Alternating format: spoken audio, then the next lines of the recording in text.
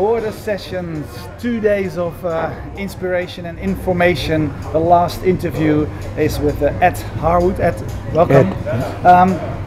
You're the CSO, we were just discussing, of AeroFarms, the Chief Science Officer. And AeroFarms is the largest vertical farm in the world. What is a vertical farm? A vertical farm is, there's a number of definitions, and in a nascent industry like this, that definition is kind of evolving, but for us, we think of it as stacking the growing, so it becomes, instead of a 2D space like in a greenhouse, it becomes a 3D space, and so you grow in numerous layers. So you use the room better? Yeah, use the entire cubic space that you have available, which means then you pay less rent, you have a more manageable environment in some senses, or what you are managing is much more beneficial because you filled it with growing. Yeah, and is that for specific stuff, specific crops? So where does it work for, and where doesn't it work? Right. So lots of times with new technologies in which you haven't removed all of the, or taken advantage of all the opportunities to remove CapEx and OpEx from your business equation, you select places where the cost of inputs is as low as possible, and you grow the things that are going to get you the most benefit. And so when it comes to plants, there's a lot of perishable things, and perishable things tend to bring more money just because they're perishable, and we've become very good at it, so that our baby leafy greens, which is mostly what we focus on, taste at the very highest level, as the feedback from chefs tells us. Our stuff is very tasty. Yeah. So yeah, so it's mostly leafy greens, some herbs, but mostly leafy greens. And where is, say, what makes what you do special? Is that in the plants? Is that in the technology around? Is it the combination of the two? It's kind of a combination of the two, so you begin to learn some trade secrets about what. So when you're going outside, you have Mother Nature you got to keep working with, right? Not always very cooperative. No. So if you grow indoors in a controlled setup, you have control over almost everything. So then you can begin to tweak the environment. You can tweak what the plants get. You can, almost everything is under your control, and so then you look for the things that make it tasty. Yeah, and you said you have the largest vertical farm in the world. How large is that? It's 67,000 square feet, but in cubic space, it's over 30 feet high. So the large kind of comes from that. Yeah. So when you look in the near future, will we see this everywhere around the world? Will this? I'd love to have that be the case. Yes. Will this be the way we think about it? Yeah, I think so. I think it's an opportunity. It's not a silver bullet for agriculture, which has many problems now, but we're not going to grow wheat. We're not going to feed cattle or pigs or chickens, with what we produce. But I think within that fresh, perishable arena, we will do well. Yeah. You as the Chief Science Officer, which next steps do you still have to make, or do you want to make science when we talk about science? So I visited the other day with a seed company here in the Netherlands, and you have a few seed companies. But I think the next development will be taking the genetics that have been applied to outdoor growing and produce genetics that are better for the indoor growing vertical farming situation. So that's one area where I see a significant improvement happening. And we have not yet, my presentation today was on light. We know a great deal about it, but we don't know all the aspects of it. So it varies from plant to plant. It varies from stage of growth. Lots of variation built into what it reacts with. Yeah.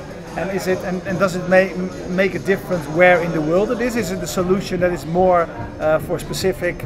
Doesn't matter where we are. No. So what's your goal? World domination with this? Let's just say that a sensible approach to putting as many farms in place as possible. Yes. And will they be?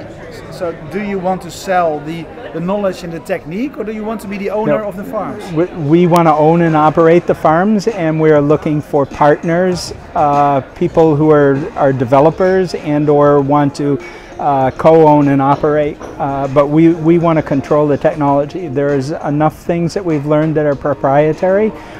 Teaching other people what those are is not the model that we've chosen. Yes, yeah. You want to keep your knowledge for yourself. Yeah, yes. I understand. And is it a cost-efficient way because you use the room and etc. Or are there more elements that make it cost-efficient? The most recent, there's a couple of things. Energy is an expense, labor is an expense, seeds are an expense, not a big one, but the energy, and I'm very glad that it's energy that's probably the one that we're focused on, and it's the more significant aspect of it. For two reasons. One, we're using LED technology, and you may be aware that the efficiency of it is going up, which means that it's going to use less power. Also, our focus in the rest of the world is on trying to come up with sustainable power sources.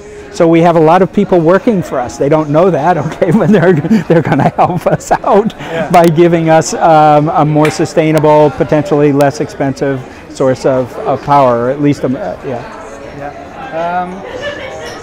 what fascinates you? What drives you in this? What fascinates you so much in this? The original fascination was people telling me, that it wasn't going to work. Yeah? Yes. You wanted to prove that it was going to Absolutely, work. yes, right.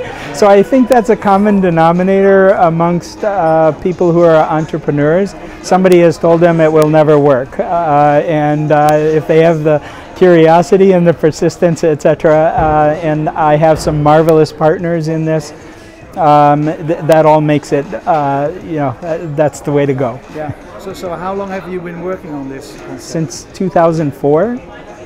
Started then. I geared up once, thought Ed would be a farmer. Ed couldn't convince other people that this was a good idea. Okay, those were the naysayers, that, if you will, were kind of the goad to success. And then I engaged some other partners, and now we're into the owning and operating. So how big is your company? We have a little over 70 people now, and we have four operating farms and of different sizes with different purposes.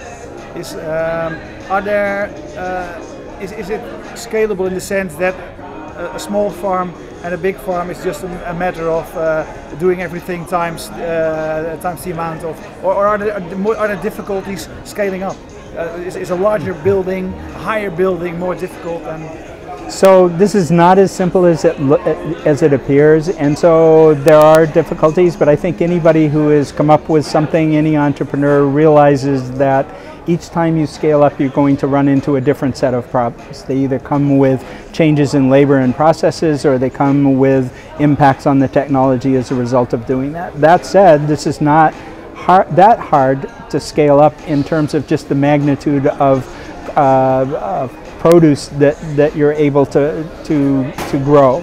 So if I had a really nice slide in my presentation that showed all the way from a countertop, so something that we could just set right here on the table that would be growing leafy greens, all the way to machines that are 30 feet high, 80 feet long, 5 feet wide, with lots of levels in them. So, and have you already found people in the Netherlands interested? Because are we really conservative and we want to keep on doing it the way we've always done it?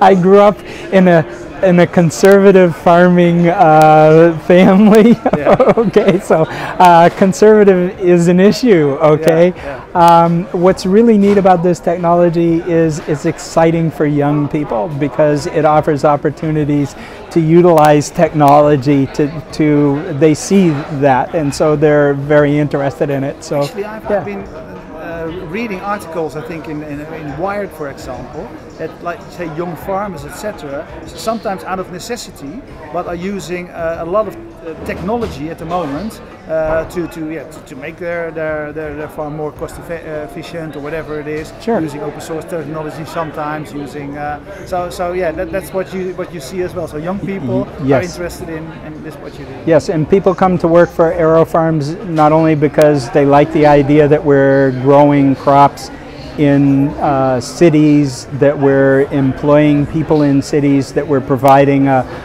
crop in an environmentally friendly way, that we're that it's a nutritious crop, it's something more people ought to eat. Okay, that kind of thing. Yeah. They come for all of those reasons, but they also come because there's a lot of data being gathered, a lot of data being analyzed to improve, to make us more cost efficient, to make us better able to monitor and deal with issues related to quality or to food safety or whatever else. So a lot of technology involved in it. Not that there isn't in outdoor agriculture, but in some senses, because of the closed nature of it, we get more meaning out of it, all right? We don't have all these other variables we can't control. Yeah, yeah, and maybe it's different as well because you started, that was your starting point. From other fields, technology comes in as an extra, but you are a technology company at heart. Do you feel it like that?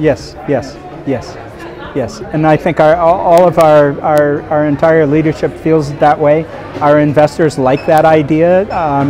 It makes you, I think, if you appreciate the value of the knowledge and the way that you collect it, and that a fair amount of your focus is on that, then you become a much more resilient business. Okay, great. Thanks a lot. You're really welcome. Interesting. Yeah. The thing was good because you're here now, and the Innovation Station video platform. When I heard that you were going to do it, I remembered it because we got your videos on our website as well. Okay, all right, great. Okay. So it's good to have you here in person after having seen your material.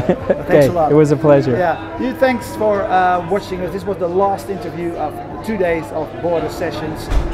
We will be back, of course, next year, but all the videos will be on our YouTube channel. So if you missed something, go and check them out because there's interesting stuff out there. And if you're watching now, add videos to the site. Please do, because we want to build the largest collection of videos on innovations with you. Thanks a lot.